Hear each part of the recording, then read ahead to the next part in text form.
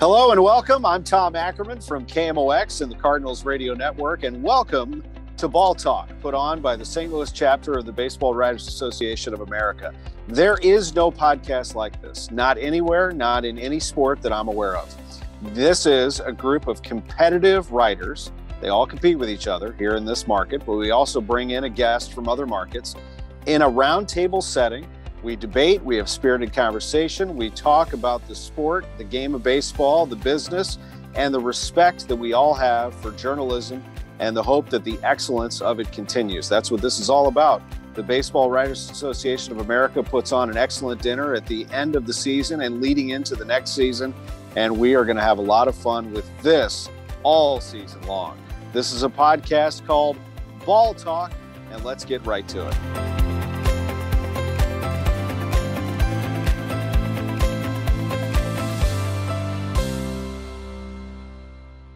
Well, in our first episode of BallTalk, if you recall, we talked about the game and the wave of the amazing young talent coming in. Fernando Tatis Jr., Dylan Carlson in the Cardinals outfield, Ronald Acuna Jr. in Atlanta. The players are playing baseball with a flair really not seen since the Negro Leagues.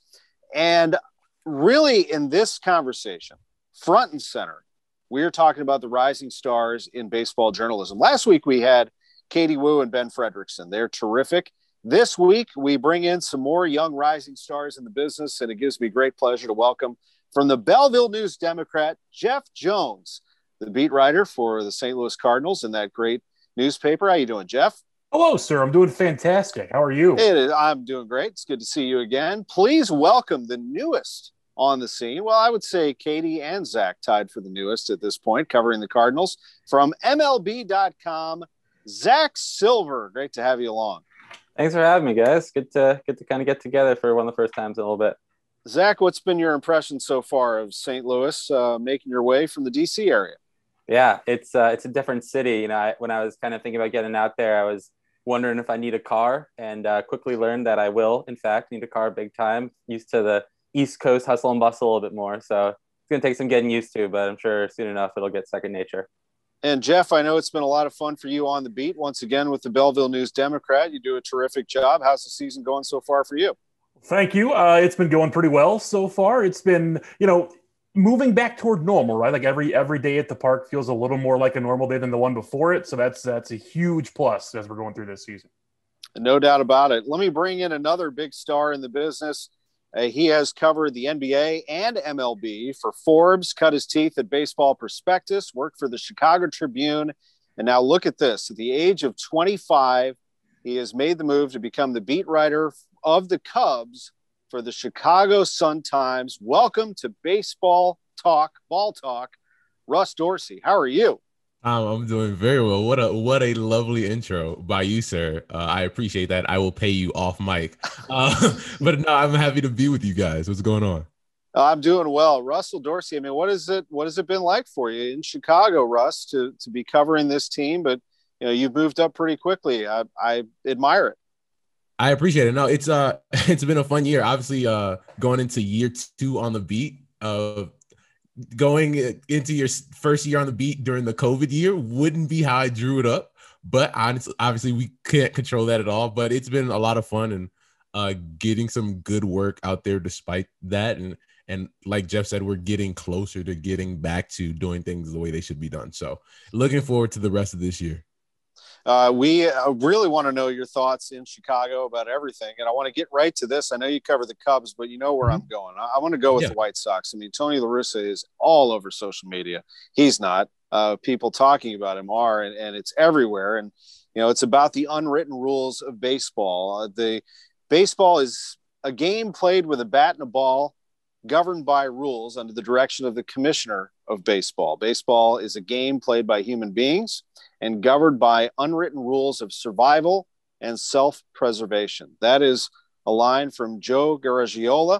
And Joe was a legend here in St. Louis. And, I want to ask you about what Tony La Russa did. So let's first talk about the situation.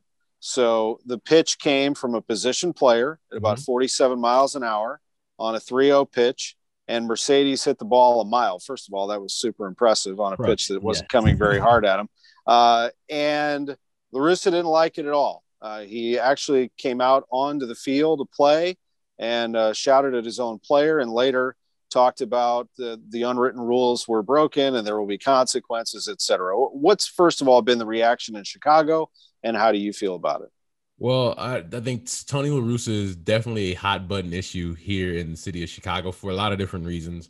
But if we're going to focus in on this one, I think the big talk has been the fact that not just the 3-0 homer. Like if what La Russa said is true, that Mercedes missed the take sign, that's a separate issue. Like, yeah, that's something that your manager, your coaching staff, the player, they deal with off the field. But when it comes to this aspect of respecting the game, I don't think in a blowout game where the Twins conceded, you concede when you put a position player on the mound. That's what that is. It's in the ninth inning. There's 2 outs. Nobody wants to have walks with a position player on the mound. So why not put the ball in play? I don't have a problem with that. I don't think the baseball world at large had a problem with that. But for whatever reason, the Twins took exception to that, which is strange when the Twins also conceded that game. And 2 outs in the ninth inning, the game's over anyway. The problem that I think the city of Chicago, not just White Sox fans, but people in baseball have had a problem with was the fact that Tony La Russa threw his guy under the bus publicly, not only saying that he was wrong for swinging 3-0, he has to learn to respect the game, that he apologized to the Twins, and honestly gave the Twins license to throw at his guy the next night, which they did. Even after La Russa apologized to Rocco Baldelli, the Twins still took that opportunity to throw at Mercedes. And the fact that even after that, you said, listen, I don't have a problem with the way they handled that, and not once, even when given several opportunities to, didn't stand up for his guy. And so I think that's what people have an issue with. And it seems like every 2 weeks there's these issues with Tony La Russa. I know he's this legend in St. Louis, but since then he's a shell of himself as a manager. And that's the bigger issue here. It seems like each week there's something with Tony La Russa in the dugout where it's like, all right, why is this person in this position? Well, I do feel that. I sense that there's this opportunity sometimes to pounce on La Russa. Now, in this case, I do not agree with him. I think that you need to let the young man play. This is not youth baseball. We're talking about the big leagues here, and people are putting in their dues, and Mercedes has been putting in dues for a long time and is getting paid to do it.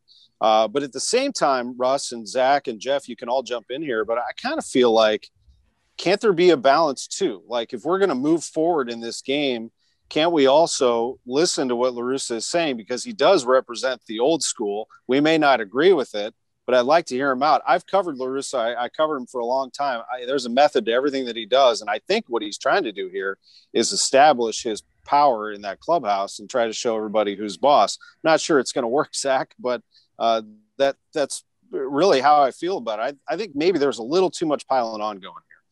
Yeah, I could definitely see that. I mean, I think Tony's kind of operating at a position of a disadvantage where he's just been away from the game for so long. He's entering a clubhouse that is known around the league as one of the youngest, one of the most fun, one of the most, one of the most exciting clubhouses in the league. And he's coming in almost pushing 80 and been out of the game for so long. I think there's just a big natural disconnect that's going to be there. And I know some people are making the argument, maybe he was trying to jump in front of it. Maybe he was trying to save Yermin. Maybe he was trying to not put so much pressure on the rookie. And then that kind of all goes out the window when after that he says, I think it was okay. I think what the Twins did was appropriate. I had no issue with it.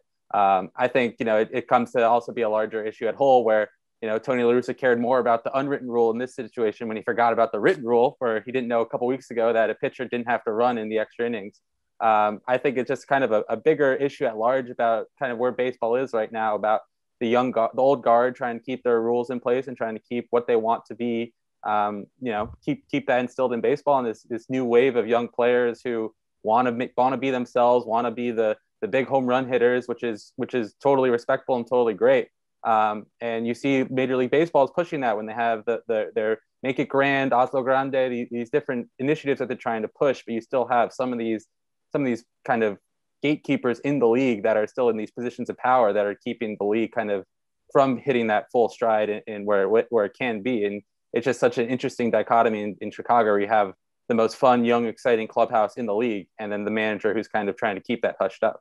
Yeah, and I think too that one of the things about this which was so interesting to me was thinking about it in the context of the Cardinals, because a couple of weeks ago we saw the Phillies and Hector Neris pretty clearly retributively hit Nolan Arenado after Genesis Cabrera hit Bryce Harper in the face with a fastball. And that night after Harper was hit, when we talked to Schilt after the game, there was a lot of discussion about what is this going to look like? You know, what's the kind of code here? And Mike Schilt was pretty open about it. You know, look, they'll handle their business. We'll do what we have to do, et cetera, and so on. Nolan gets hit the next night, and Schilt in the post game said some of the similar things. And that's not surprising because I know that Schilt and Tony are very close. Some of the similar things you heard from Tony, where he said, look, they handled their business the right way. We know this is how it works. It's fine. The difference, though, is that in this case, you're talking about a star player with the Phillies who got hit in the face with a fastball versus having a position player on the mound in a blowout and a guy swinging 3-0. I think in the former case, in the case with the Phillies and the Cardinals, maybe in that unwritten rule context, it's not totally outside. You know, look, you don't want baseballs thrown at star players. That's bad for the game. Is it totally outside the lines for Nolan Arenado to have to wear one in the back after Bryce Harper wears one in the jaw? Maybe you can defend that. I don't think in this situation you can defend it, especially because, like Zach, like you mentioned, and Russ as well, that the conversation on Tuesday when Tony is talking to the Chicago media and says, you know, Yermin's going to have to learn about this. There's going to be consequences within our family, but he's not going to be benched. But then after that game, after he's thrown behind, to basically run interference for Tyler Duffy and the Twins, that to me is where Tony crosses the line across the unwritten rules into not defending his player the way a manager needs to. You lose your clubhouse, you know, you lose the trust of the 26 guys that Rick Hahn and Kenny Williams have put together. That trust is gone, right? Because how can I look at you as my manager and say that guy has my back when you let my brother, my teammate get thrown at, and you didn't take his side and you didn't defend him and you didn't come to his defense. You took the side of the team that threw at him. And Tony already, right. And Tony already is operating from a trust deficit, right? Because the process that made him the manager did not involve the way that these processes usually work, right? It involved Jerry Reinsdorf let Hawk Harrelson fire Tony 40 years ago, and he's been mad about it for 40 years. And this was his chance. He was going to get Tony back. And so rather than going through whatever process you would go through to consider, or maybe even not replacing Rick Renteria, but rather than going through that process, it was just going to be Tony no matter what. And that's the thing that's interesting about this is, you know, you read conversation and you hear, well, you know, can Tony hang on to this job if he's lost the clubhouse? Of course he can't, because until he's lost Jerry Reinsdorf, it doesn't matter what he lost. He's going to have that job until he doesn't anymore. And that's a hard way to operate as a manager. Yeah, I mean, that's totally true. It's just crazy. I mean, you saw Lance Lynn came out and said, you know, another Cardinals connection. Lance Lynn comes out and says, this is just the way the game's played. It's not a problem. If you're going to put a position player on the mound, it means you obviously aren't really caring about this game anymore. So, you know, that's just going to happen. And then you see Tony La Russa come out and say, well, that's why he's in the locker and I'm in an office. And which is, I mean, I just don't know how, you know, like you said, like this is Jerry Reinsdorf's decision. This is going to be his job until Jerry Reinsdorf decides it's not. I just don't know how you're someone on that club and is excited going out to play for Tony tomorrow. And if we're talking about Lance Lynn, a guy who pitched an entire year with a torn UCL, needed Tommy John, and pitched an entire season as a starter and only threw fastballs because he couldn't throw breaking balls because his elbow was shredded, but his team needed. Like, you don't get more old school and hardcore than Lance Lynn, who stood out there and threw literally 100% fastballs and was an above average starter when he did it. And if that guy thinks you're over the line, then Tony needs to re-examine where he's at. Yeah, I will say this, that Tony, you know, that stuff isn't going to work anymore now. When I covered him, I mean, he sparred with us. He sparred with players that he didn't always have that clubhouse. I mean, he made guys upset. He benched guys, but ultimately he had them spraying champagne twice, and everybody feels pretty good when that's happening. And I think there's a chance he could take this White Sox team all the way. But ultimately, what I'd like to see is that everybody learns from this, that Tony learns where the game is going, but also that it sparked a conversation that this game is advancing and maybe something good can come out of this for baseball moving forward. That's my hope anyway, for not only the White Sox, but for Major League Baseball in this situation, because I think the game has a great future ahead of it, no doubt about it. What about, Russ, you mentioned this earlier, and I want to move on to another topic, and that is COVID. I mean, we're now coming out of it. We're going to have a full capacity stadium on June 14th here in St. Louis. People are excited about that. What is that? You mentioned it earlier. What has it been like for you covering the sport in a pandemic era? Something that we've never experienced before.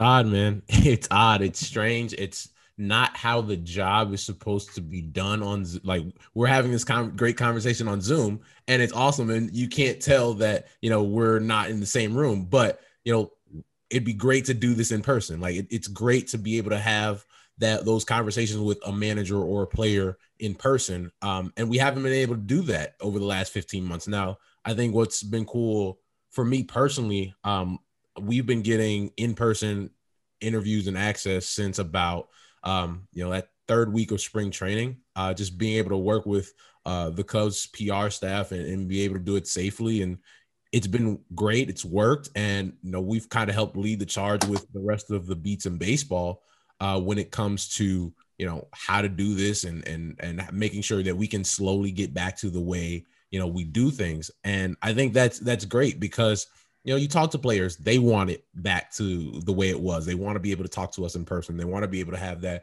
discussion on nuanced things that you can't always get in a Zoom press conference. There are things that we can disseminate that can't be shared in this platform, so I think it's been weird. And I think if you ask any beat writer across the country what they prefer, you're going to get one answer.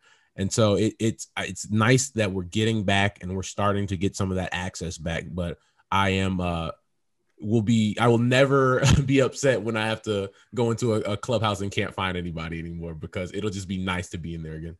Yeah, I will say, I'm really relieved to hear Russ say that it's getting back to normal at Wrigley, because last summer, Derek Gould and I spent a couple of weeks at Wrigley sitting on a folding table on the concourse because we weren't allowed for health and safety reasons to be in the press box, getting rained on by spiders. It turns out when there are no people in a baseball stadium for a couple of months, it gets a little buggy. I think Derek has a little spider bite scar to back that up. But no, it is, and to Russ's point, as we're recording this on a Thursday, on Wednesday evening was the second of a Cardinals 2-game set with the Pirates, and there were a few of us that were down, just around the Cardinals dugout and near the screen during batting practice and having conversations with guys and being able to get work done. And at one point, Mike Schilt pops up from the dugout and takes a look and looked around and he saw us and he goes, "How's it going? This is great." And the first thing he wanted to know is, when are you guys getting back in the clubhouse? And it's like, Mike, believe me, if I knew, we'd be in there today. I'd be hopping over this rail, And I think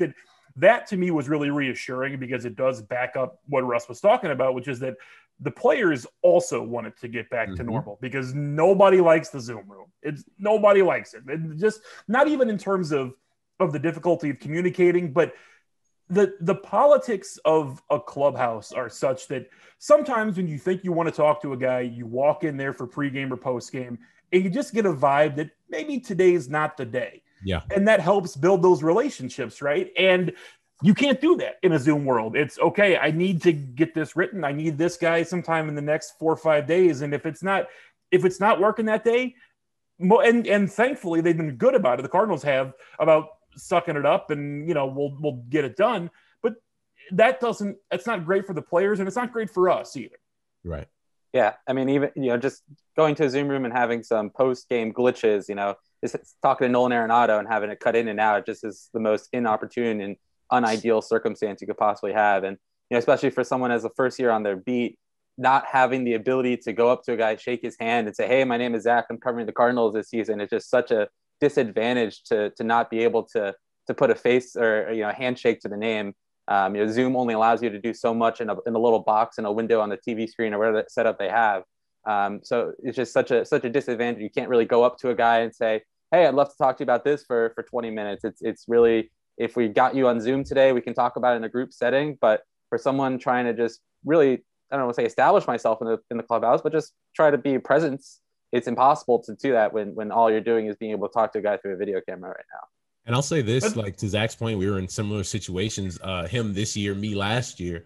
I've been one of the only people in the country to travel, and I've been traveling for each road trip. And, I've been using that time, that access that I have on the road, because it's easier to do it on the road than back in Chicago with all the news outlets that we have. But to be able to talk to Chris Bryant one-on-one, to be able to talk to Anthony Rizzo and be able to talk to David Ross and be able to build these relationships that you can't, like Zach was talking about, in that a lot of time, the shared space that everybody has when there's, in our market, you have 40, 50 people on a Zoom call sometimes. So it's nice to be able to, get back on the road and start to like really dig in on how this job is done. And like, when we're recording this, it's right before this Cubs Cardinals series. Like, I'm going to get to see you guys in person. Like, and that's awesome. I think that's another part of this last year that you miss is like a lot of us have known each other and see each other, but not being able to see your friends around the game. Like that sucks. So yeah, it's nice to be able to see you guys in person actually. Well, and that's real quick. I wanted to point out something that Russ has mentioned there, which is a really important part of the job that I think is maybe not as well understood. Because it is a little bit inside baseball, but the road trip is where the good work gets done. Because it's not that again they're TV stations at home, their radio stations. People have their jobs to do, and that's obviously totally fine. But when you get on the road and there's 3 people in the clubhouse instead of 33. It makes a big difference in the depth of the conversations you have, and that makes the coverage better. Because like Zach was talking about, it does matter for a writer or any media person, Tom knows this, to be able to establish themselves, to build trust, and to build these relationships that allow real conversations to happen, and that's when real stories get told. I'll tell you, from just using La Russa as an example, 1,000 times better in a smaller setting or just off to the side or in his office than a press conference. Like the Zoom does him no favors. He's going to be guarded. He's going to be combative. If you get him behind the scenes, he'd take off his hat and sit back in his chair and say, all right, so here's what's going on. And you would establish a relationship and trust. I think it might've served him a little bit better, maybe to explain that in that kind of a setting, but we'll see. I don't know. Let's talk Cards Cubs, so how far apart are these organizations, do you think? Jeff, I'm going to circle to you because you're in Belleville. Now it's Cardinals country for sure, but you got some Cubs fans running around the state of Illinois. I mean, what's the chatter around there? Have the Cardinals leaped them by a considerable amount, or do the Cubs have a good future ahead? Yeah, I was excited to see Russ. I plugged my Chicago flag up in the background behind my shoulder. Absolutely. Let's go. Yeah, look. What are you doing here, Jeff? What are you doing this weekend? It's important to know that any dude who lived in Chicago in his 20s just owns a Chicago flag. Like it comes with the welcome kit, right? So I had one banging around the house, so it goes up there. So I think it's interesting because today, May 20th, I don't know that these organizations are particularly that far apart right now today. Ask me on July 20th, or rather August 20th, I guess, because by that point, the divergence, I think, is going to be pretty wide because it does seem like this is a Cardinals team that is ascending and a Cubs team that seems to be descending in part by age, but in part by design. I don't think it's unreasonable. You look at sort of the nucleus of that 2016 championship team, and they just had a big week of celebration in Chicago of John Lester and Kyle Schwarber being back, but they're back because they're gone. Right, that's what it means to be back. And you look at what this team what the Cubs might look like with Rizzo and Baez, especially coming down to and Bryant for sure. Bryant coming down to the trade deadline this summer. It's really hard for me to imagine those 3 guys being Cubs next summer. It's sort of hard for me to imagine all 3 of those guys being Cubs in August, especially when you talk about Chris Bryant. So. And I don't know, to me at least, those 3 guys plus Contreras are the guys who make up the identity of this Cubs team. And it's not unreasonable to think that all 3 of them, or at least 2 of them, will not be Cubs next summer.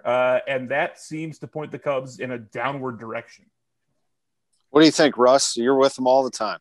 No, I'm picking up what Jeff is putting down. And I think there's a lot of truth to what he's saying. I think it was always people had this conception of the Cubs coming in that, it's a wrap, it's done. People have had Chris Bryant traded for the last 3 seasons. And after the injuries that he's had, I think fans were at a point where they were just like, all right, well, if we're going to do it, just get it over with.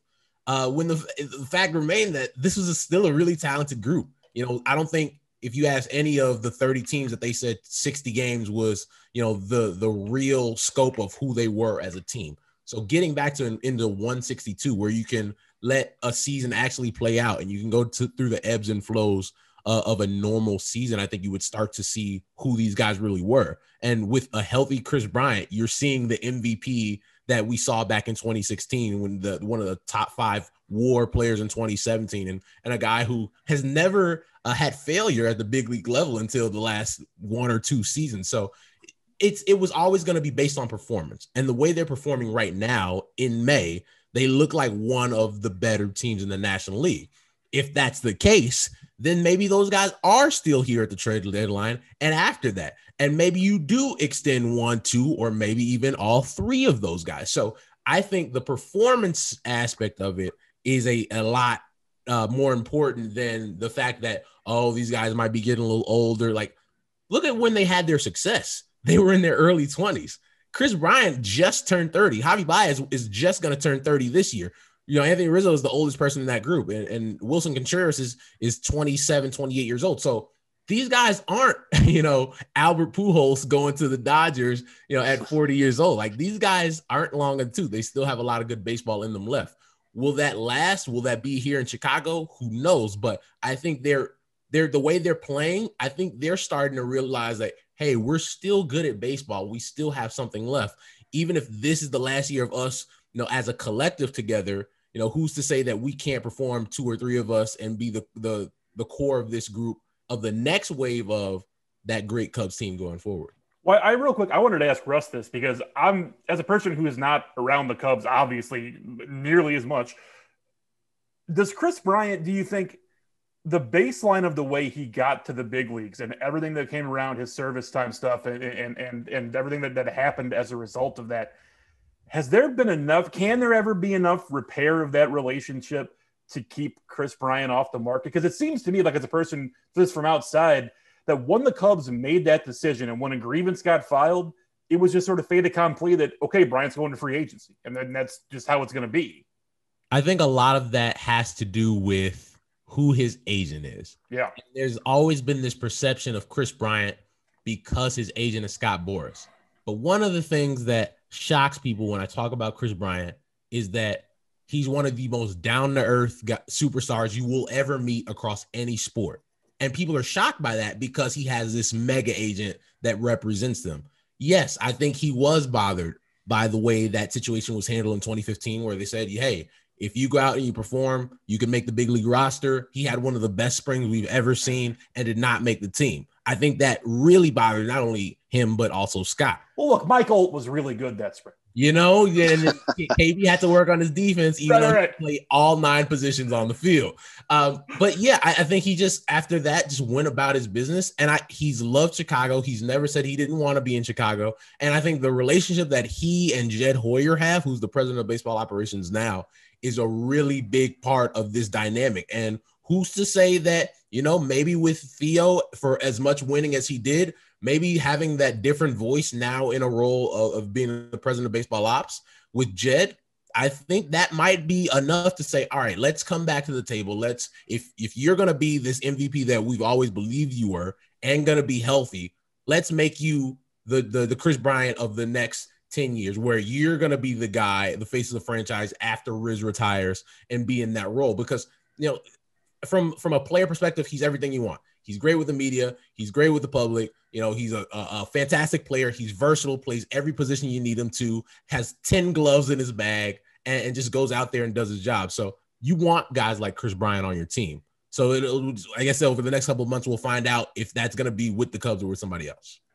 Yeah, I think that's kind of been maybe the rub in all of this, is that even though the Cubs kind of have been counted out, at least at the start of the season, you go on a lot of podcasts, you go on a lot of preview shows, and it's who's going to win the Central, and everyone talks about the Brewers and the Cardinals, but the Cubs still have the pieces in place that if they're clicking on all cylinders and if they're playing to the level that their pedigree has kind of shown, that they could still be a competitive team in the Central. I mean, obviously, the pitching maybe could use a little bit of a facelift, but that's kind of been what's been so fascinating about everyone talking about a Cubs decline. And obviously kind of all these little nooks and crannies hitting ahead this offseason, this coming offseason is going to be very telling, but it's just so fascinating to talk about how the Cubs are kind of done, when I feel like if you just count on your fingers the amount of superstars they have, it's still pretty high compared to every other team. I mean, obviously the Cardinals, you have Nolan and Paul Goldschmidt and Jack Flaherty, but that's Rizzo, who's maybe not borderline superstar, but still a very high caliber name, and Chris Bryant, who's playing like one, and Javier Baez, when he's playing at his best, can be one. So it's interesting to talk about a decline when, for now, I guess all these guys are still on the roster. They're not playing maybe like they used to in every aspect, but they're still there. And you just wonder if that's going to be something that can keep this team afloat for this season, and how much, if they continue winning, it's going to just be tough to kind of sell these guys off. Anthony Rizzo. Yeah, that's interesting. Anthony Rizzo stays a Cub, right? Like there's no, like he can't be like Anthony Rizzo is Ryan Sandberg, right? Like how does Rizzo go somewhere else? I agree with you. I think that's the question that especially fans want to know. But at this point, it's a business, man, and I don't begrudge anybody for going and getting there. So We'll see what happens. He's gotten banged up. He's had back issues each of the last, I think, 5 seasons. So it's not going to be the easiest negotiation. But something I told people in spring training when they didn't come to a contract extension, listen, it's a negotiation for a reason. Like there's back and forth. You're not always going to be happy with the number that's thrown out there. So I think, yes, it'll go down to the wire even into this offseason. But I would be shocked if they didn't figure something out. Yes.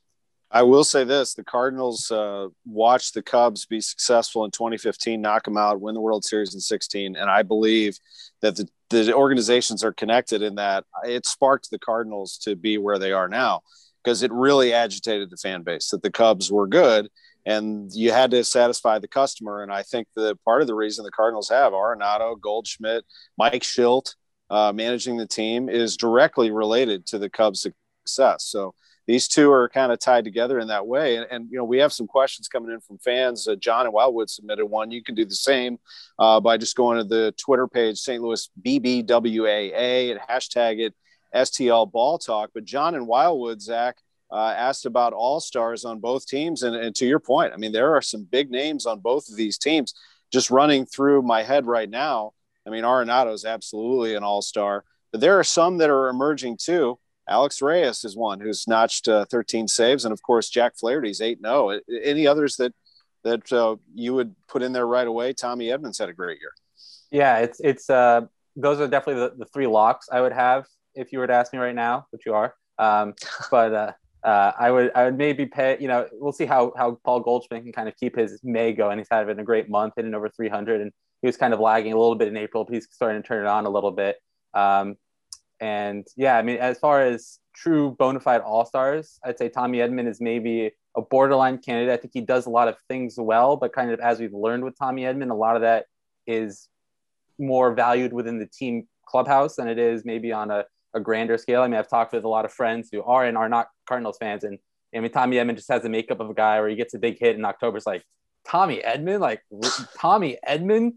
And I'm not sure how much that plays in an all-star setting. But that's kind of the rub with him, is that he's going to do all the things that the team asks him to do. It's just not going to be exactly sexy in the box score and sexy in the grand conversation of baseball at large. So, but those 3 you mentioned are definitely the 3 locks I would have, which would bring Nolan back to Colorado for the second time in a few weeks, which would be certainly an entertaining storyline. Anybody else have a shot, Jeff? I have one. I'm going to go a little bit of a dark horse here. But Harrison Bader. This is the version of Harrison Bader that is the ideal version of Harrison Bader, right? The guy who can put up an 800 OPS and play almost platinum glove level defense in center field. Look, it's hard to win a fan vote at 3 positions, plus have Jack Flaherty get named to the game as a pitcher. And it's really hard to fit 4 players from one team onto an all-star team, just given the way that those things are structured. But I don't know, man, Harrison Bader to me, it increasingly, now that he's been healthy and now that he is replicating this over close to a month now of playing time, looks to me like the best possible version of that player. And if he can keep that up through this month and through June, that's a guy who to me looks like one of the best outfielders in the NL, which is not a thing I expected to be saying about Harrison Bader at this point in the season. Russ, what do you think on the Cubs side? There are 2 locks, and there's a guy who has an outside shot. So the locks, Chris Bryant, obviously playing like not only an all-star, but an MVP. I think if the season ended today, he would be maybe in that top 3 of MVP candidates, with Ronald Acuna Jr. being one of the others. Chris Bryant, Craig Kimbrell has had a resurgence this year. And honestly, since September of last year has looked like the Craig Kimbrell of old. Curveball for strikes, fastball's back to being electric, and he's really come through in a big way for that bullpen. That's another guy who, if things turn on the Cubs, here later in the season could be, somewhere else at the trade deadline. But he's been really great for the back end of that bullpen. So Craig Kimbrell definitely a lock as of right now. And then Nico Horner. This is a guy who didn't make the roster, coming out of spring training for a lot of different reasons. I think some of the reasons that people think weren't necessarily the case, but that's one of those inside baseball types of things that you learn. Nico Horner has been great for this club. He's playing a Gold Glove caliber second base. Really, every night you're seeing Nico throw himself around the field at second base. And you guys watching Colton Wong for a long time, you guys know what that's like. But Nico's, swinging the bat really well and really establishing himself as one of the better young players in the National League right now. So Nico, Craig Kimbrell, and Chris Bryant are the three guys that I think have a chance for the Midsummer Classic. And Nico Horner, Tommy Edmonds' double play combo partner at Stanford. Very good combo. That's a great, those guys defensively, like you're seeing what they're doing at the big league level, and it's no surprise. That's a scrappy combination out of second base. Absolutely. Well, we hope you're enjoying Ball Talk, and thank you to all of you who have subscribed already. Now, subscriptions are really great because all of the money goes to fund scholarships to take care of these young writers moving forward, and we thank you so much for them. The donation, $3 for a single episode. It's $12 for a half season and $20 for the full subscription of 16 episodes of Ball Talk.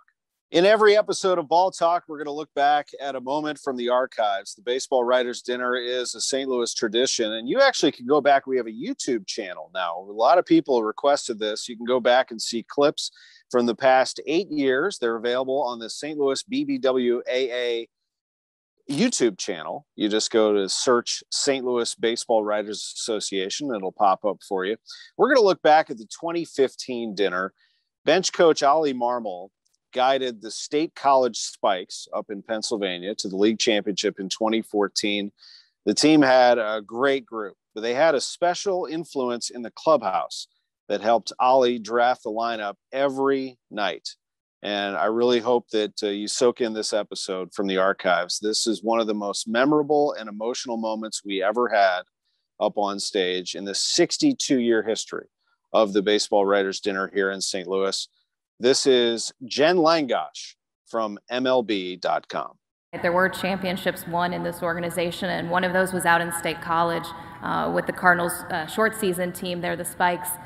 But the heart and soul of that team was probably not somebody you've read about. He certainly was not somebody who showed up in the box score. He was a 10-year-old by the name of Josiah Vieira, who we're very honored and pleased to have here with us tonight. Ladies and gentlemen, the bench coach for the Spikes, number 10, Josiah Vieira. The strength of the State College Spikes this summer wasn't in their bats or their pitching. It was in the heart of Josiah Vieira. From the first time I saw him, it was just a wonderful kid, just full of energy, happy all the time. He brings a lot of life to the clubhouse. He's probably one of my favorite parts of the day is having him in there in the clubhouse. He'll come up to you and say, hey, you guys got this today. And it's like almost he knows something that you don't. Josiah met the Spikes at a Children's Miracle Network event in 2013. But this summer, he belonged to the Spikes team in a way he'd never imagined. They just kind of made a home here for him. He got a surprise. We got uniforms for him and has his name on the back. We came in one Saturday, I believe it was, and one of the pitchers come up to me and he said, hey, we're in the locker room? And I said, no, not yet. And he said, they got a locker for him in there. Oh, he's doing everything. He's hitting the cages with us. He's playing cards before the game. He'll take her around to BP with us. He just does it all. Sits in the dugout with us during the game. Gives us little pointers. You might think I'm joking, but he goes in there and he'll question my lineup at times, and it'll make me think about it a little bit. But sometimes he agrees with it, sometimes he doesn't. So when I get an approval, I feel pretty good about it. But more than his presence in the clubhouse or the dugout, Let's get him. Let's go. It's his spirit that drives the Spikes. A boy who has overcome life-threatening infection and surgeries. A fighter who will live in the hearts of the Spikes forever. It doesn't matter about winning or losing for him as much as it is just playing the game and being a part of it. You see how blessed you are by seeing what he's gone through and seeing his attitude. He has such a character about him. For such a young guy, he's truly somebody to look up to. They'll say he's his good luck charm, but I kind of tell him, like, look, I know that you like good luck charm, but I hope he inspires you to play baseball. just to be the best you can be and look at the struggle that he went through and fought through, because he's not supposed to be with us. God pulled him through it, and I give him the credit for that. And he gave him back to us for a reason. And if it's just for this time here with these guys, that's what it's for, because he just loves baseball. So a lot of people think we're doing something for him, and they're absolutely wrong. He's done a lot for us, and we've learned a lot from him. And having him in that clubhouse is very important to me. Josiah's just been a key part of what we've done this year, and if we do anything this year, go ahead and make sure that he gets a championship. It's my honor to introduce to you Josiah Vieira.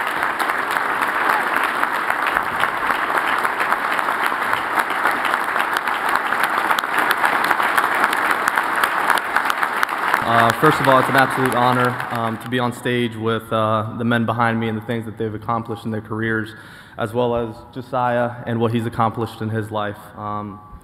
To me, baseball grants you the opportunity to experience some pretty neat things in life, and I was able to encounter one of those in 2014 with Josiah. If we back up a year to 2013, I received an email regarding Josiah, wanted to come to the stadium, meet the guys, hang out with us for a day. So I remember looking up his E60 story that ESPN did on him, and gained a little bit more background on his life and what he's been through, and I showed it to the guys. And we were determined to make this a memorable day for him, to make it one that he would remember, that he'd be excited about. But little did we know that he was going to impact our lives far beyond what we can impact his.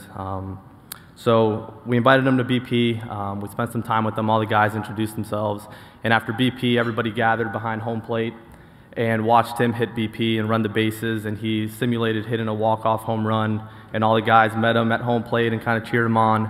And later on that night, we had a game, and we ended up winning in that same fashion with the walk-off win. And it was pretty exciting because 2 weeks after, Josiah came and visited us again, and once again, we had a walk-off win. And a week after that, he came to visit us, and we walked off again. So at this point, I was trying to figure out how to get him a locker and a jersey and have him there full time. But that's exactly what happened. In 2014, the guys cleared out a locker. They put his name on it. Got him a jersey and his name on that as well, and he became part of the team. He was one of the guys. He'd show up early, he'd stretch with the team, he'd hit BP, he'd run the bases, catch and throw with them. He'd even play cards before the games. He was one of them. And every day at the same exact time, he'd come into my office and he'd sit on my lap, and he'd want to go through the lineup, every name, and give me his approval on who was playing that day, which was great. And there were some days where he'd walk in and be a little disappointed at my lineup, and he'd point his finger at the name and just kind of shake his head no.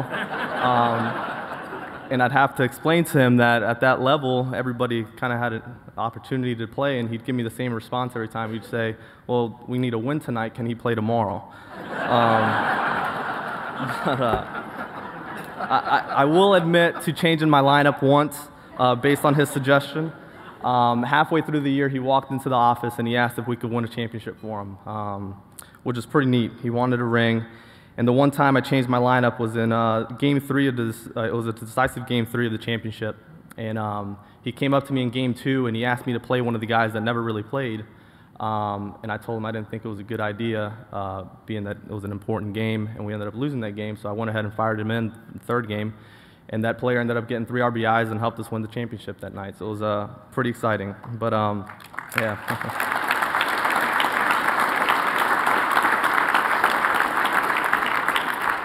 But to be honest, this has been more than just baseball. Those of us that had the pleasure of experiencing it, really, we gained a new perspective on life. It meant more to us than just baseball. And to be completely honest with you, Josiah has more fight and more courage in him than I could ever dream of having. So thank you for an unbelievable season. Thank you.